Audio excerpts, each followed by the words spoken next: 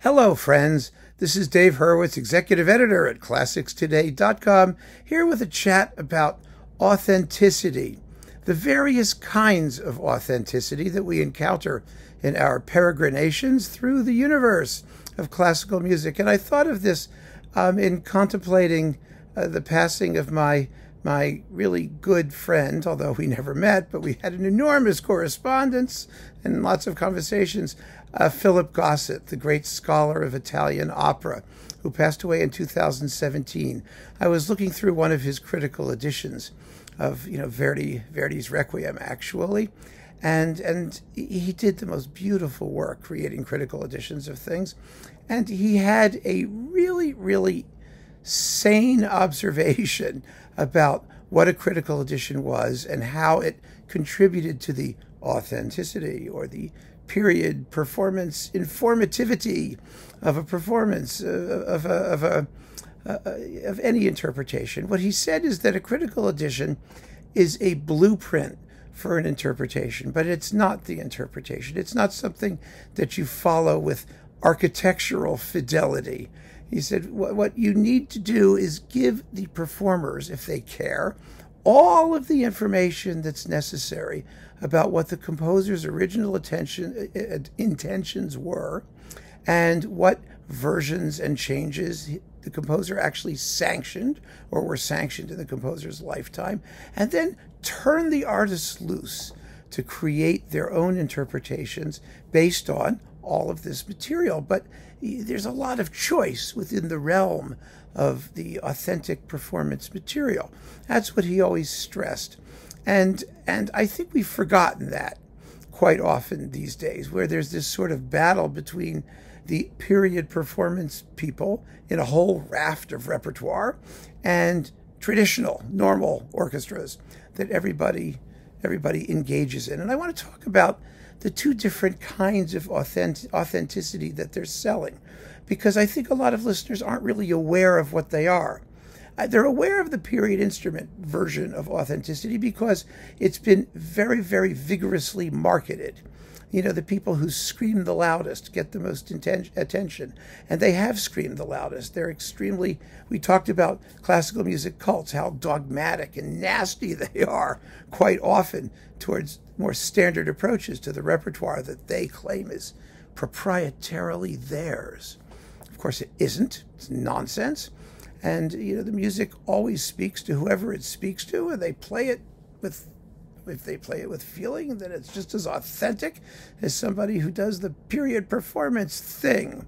But the historically informed performance movement is based on this premise, that if you go back and look at the conditions that obtained at the period in question and try to replicate them as much as possible, in as much as they concern music education and playing technique and instrumental construction, then you're going to get closer to what the composer must have intended.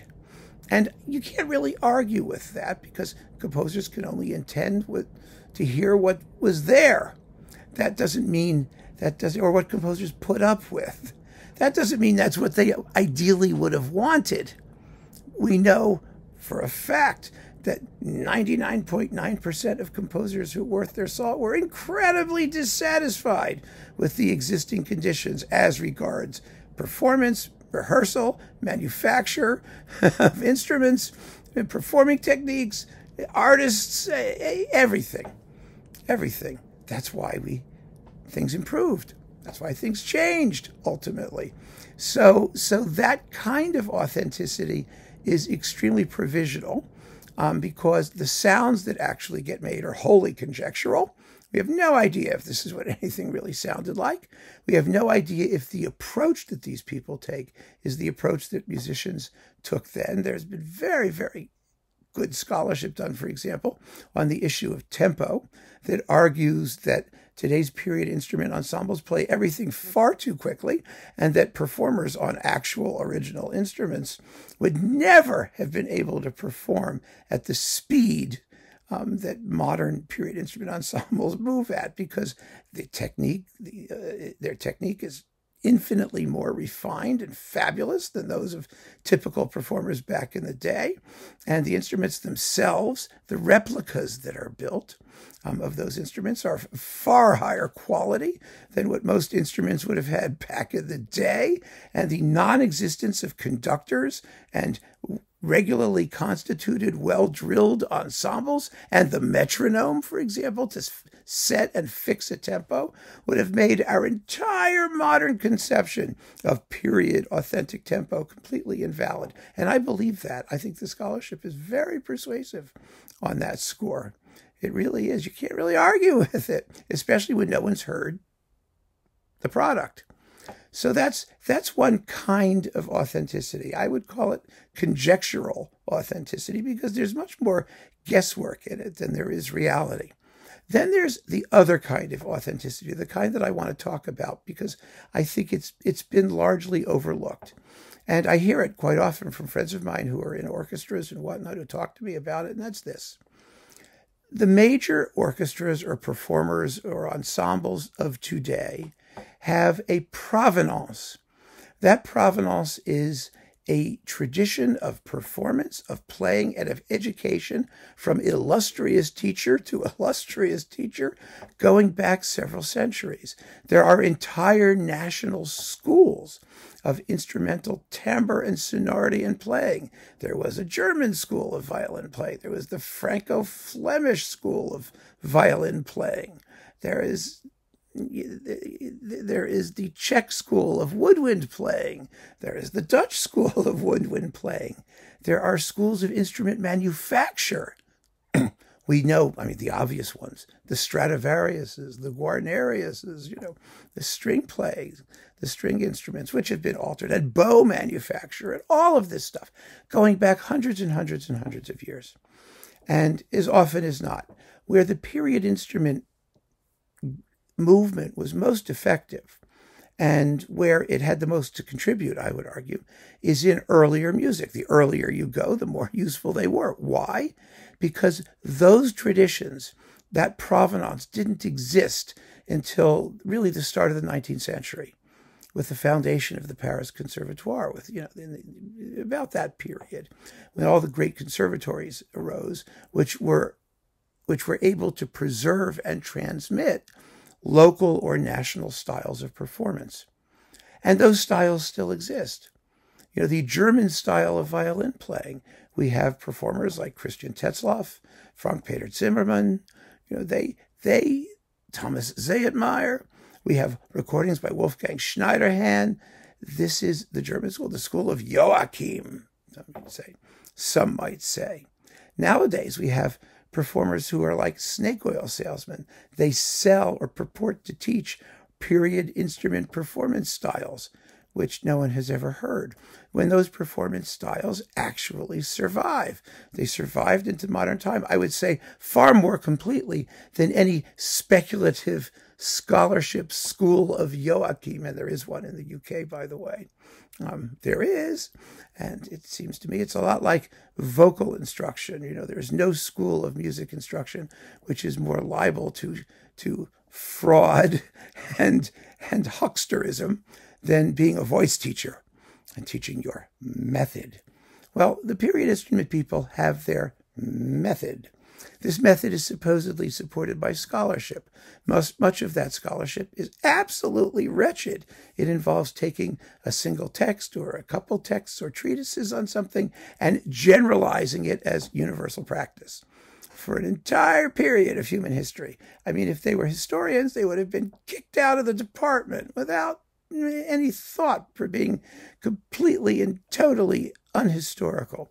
But this provenance tradition, the tradition that obtains in modern orchestras and with modern ensembles, is a very significant one.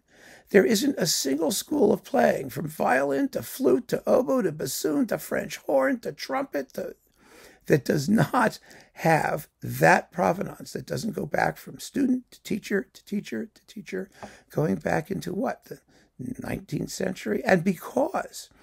And because that tradition exists and major orchestras have all the most valuable and best quality instruments, I mean, let's not forget that. You have these fabulous schools of instrumental manufacture who make gorgeous, marvelous, wonderful precision instruments, or who use the old ones, the Stradivariuses and the Guarneriuses. You don't see period instrument people running around playing their Strad. No, they play a Jaime Schmeckelberg violin made last week.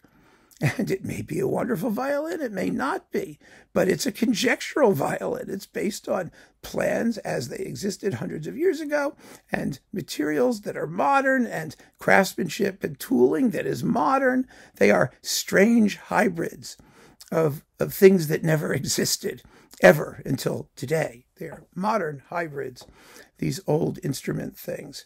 And, I remember very, very vividly, my conductor friend, Antonio de Almeida, studied at Yale University under Hindemith. And Hindemith was a tough teacher. Hindemith believed, first of all, because he played every instrument known to man, or learned to play one, that you should too.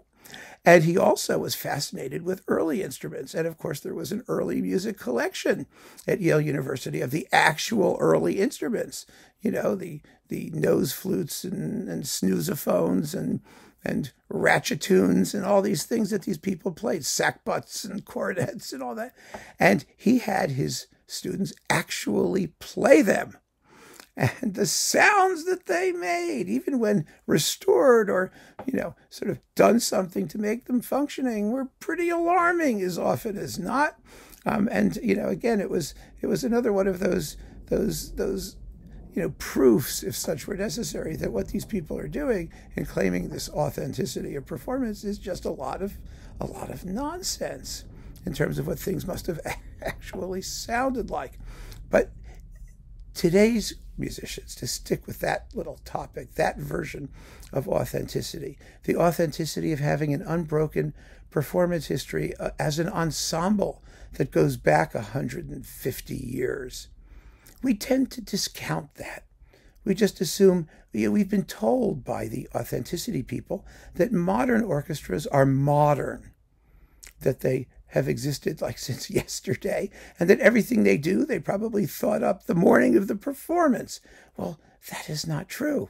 It's not true at all. In fact, there isn't a single period instrument player out there who was not first trained as a modern instrumentalist according to a modern method, which was actually probably an authentic method, a traditional method, a method going back hundreds of years to various schools of playing in which their teachers were trained and the teachers before them were trained.